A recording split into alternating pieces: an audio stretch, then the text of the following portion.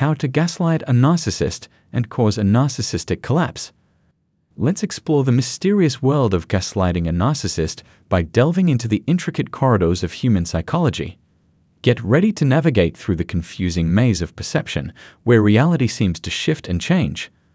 Unlike directly challenging what's real, this journey involves a more subtle approach, a skillful imitation of the gaslight's flicker.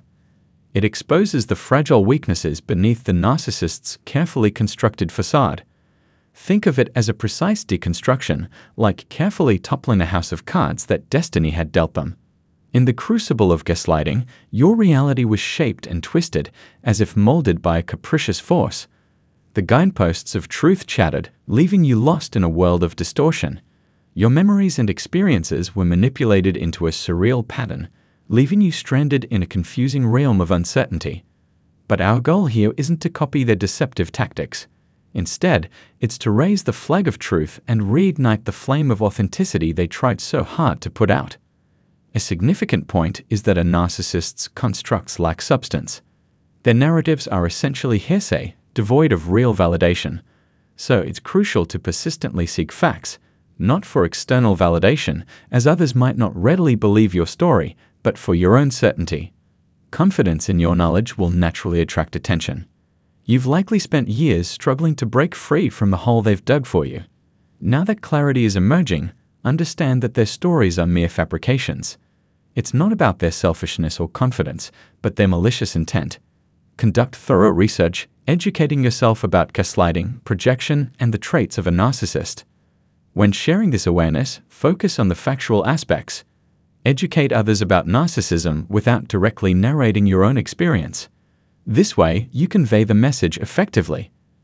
As more people comprehend, the narcissist's manipulations lose power. Just like when the narcissist tried to isolate you using triangulation, not everyone believed it at first. They gained power by always promoting their version of events. The truth is your ally. Stay calm when explaining, even if some people or groups remain unsure. Narcissists often pick groups where differing opinions are silenced. By sharing facts, you effectively counter their tactics. By doing this, they might tell a fabricated story to a sizable audience, maybe 200 to 360 people. If no one questions it, it becomes the accepted version of events. It might not be totally right, but what matters is no one challenges it, so it sticks. This change happens because no one objects. As the story spreads, it turns into a solid fact. Now, your job is to organize all these parts logically. After you've done that, make sure people get accurate and proven facts. Discuss these facts while talking about narcissism without directly blaming anyone. Instead, focus on the traits you've seen in the narcissist, backed by research on this behavior. Remember, the spotlight should be on the research, not on personal feelings or opinions. This is pivotal because the more you share verified facts about situations that were constructed, the sooner you can distance yourself from those matters. It's time to shift the focus to recovery. A significant part of your recovery involves discovering a new reality. Ironically, the tactics the narcissist employed, such as triangulation and gaslighting, are now working against them.